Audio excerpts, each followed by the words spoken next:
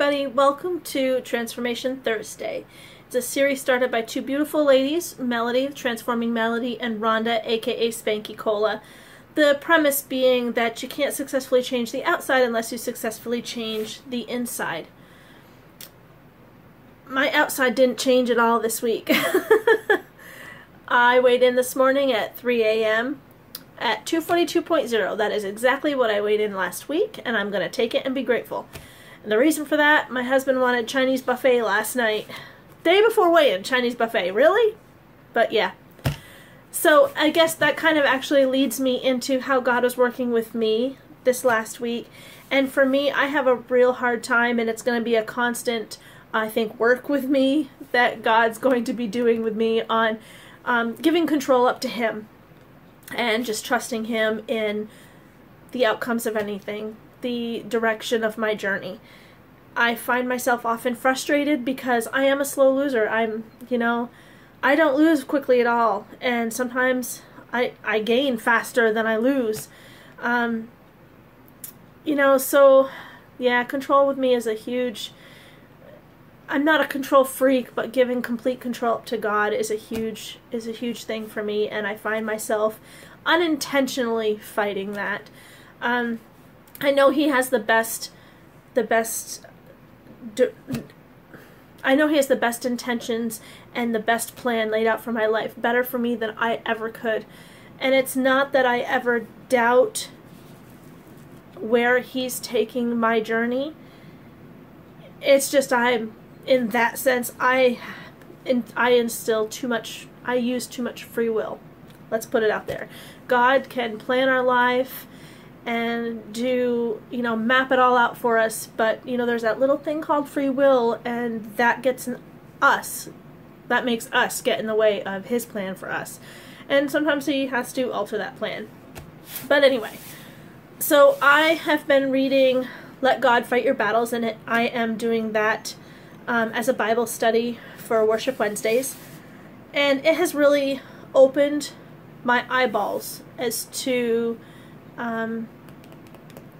just the manner, just the way I see things, the way I'm seeing things, I guess, is a little different. And it's not that I'm giving up control easier, because I'll tell you, I'm human. I fight tooth and nail and grapple and hook for everything. But I see things differently, and I'm taking a different spiritual and mental approach to my journey.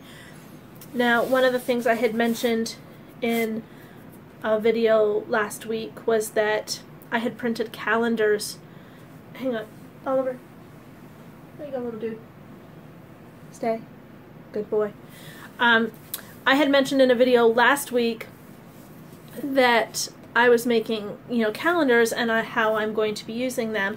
And I finally got my May one in a book.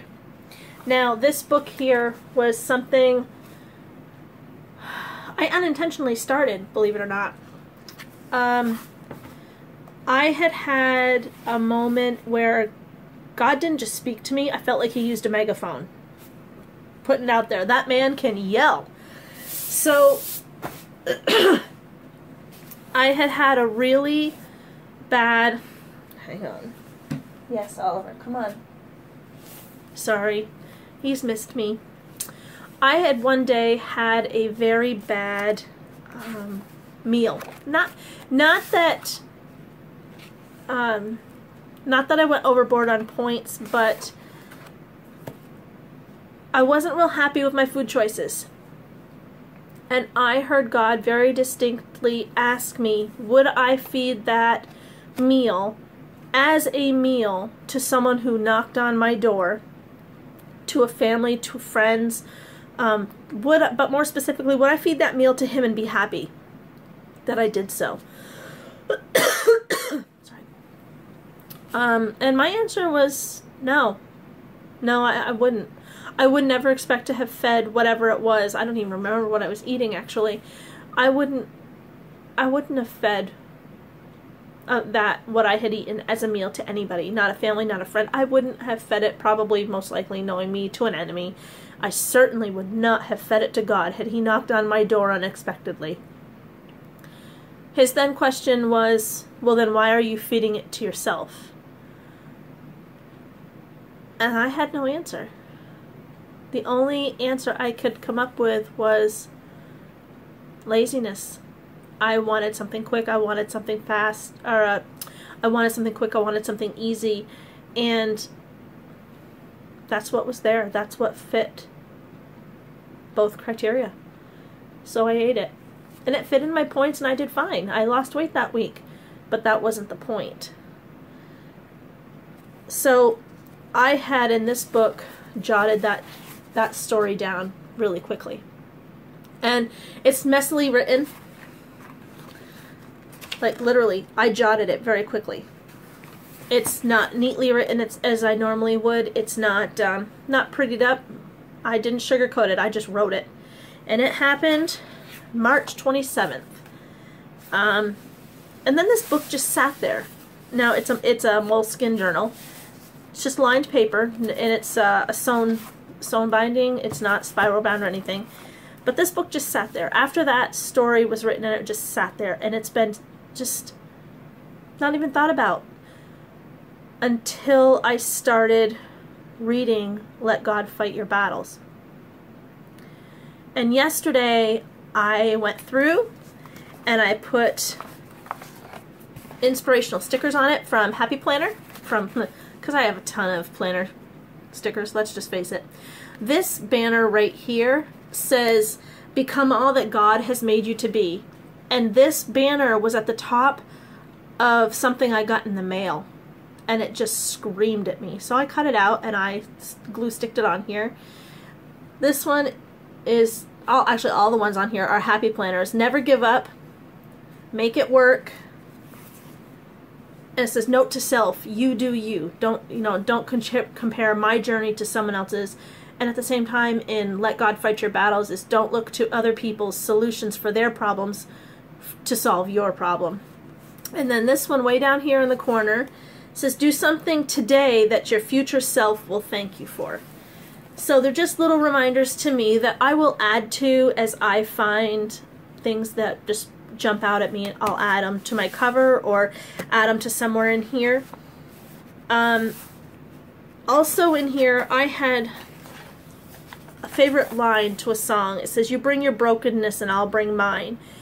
And for some reason that just kind of, I don't know, it just kind of crawled out at me. So I wrote it down in here on a piece of paper. And following that is my May calendar. Now on each day, I record how many steps I did, how many fit points that earned me. And I haven't got it on here for today, but on weigh days, I'll record my weight. So I have a visual of where I'm going, because honestly, I don't track my weight anywhere. I put it in my Weight Watchers app and that's it. I don't track it anywhere, so I don't really have a good visual representation of where my weight loss journey is going. I also write down in here in purple pen, what is my fit point goal for the week, and at the end of the week on the Wednesday, how many fit points did I earn for the week? Last week I earned 38 and my goal is 33. And on one hand it's like, oh, finally I made a goal.